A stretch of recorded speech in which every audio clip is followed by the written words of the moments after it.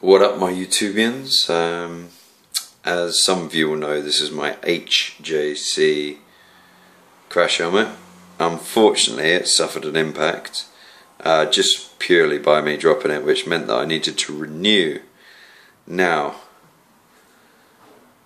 I don't know if you can see this here, that little dent, and another couple of things were signifiers of time to get a new one. So I wondered what was inside. Hence, yep, I haven't added anything or taken anything away from this. This is the innards. Good old masking tape on there, look.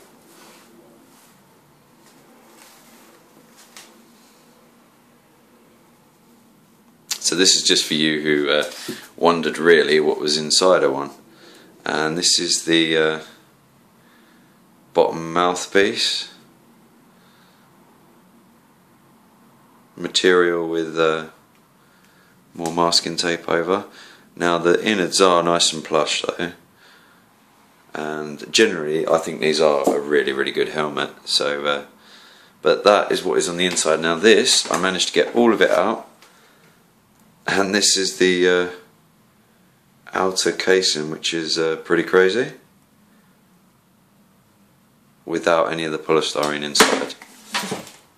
And there you go, that's what's inside an HJC helmet.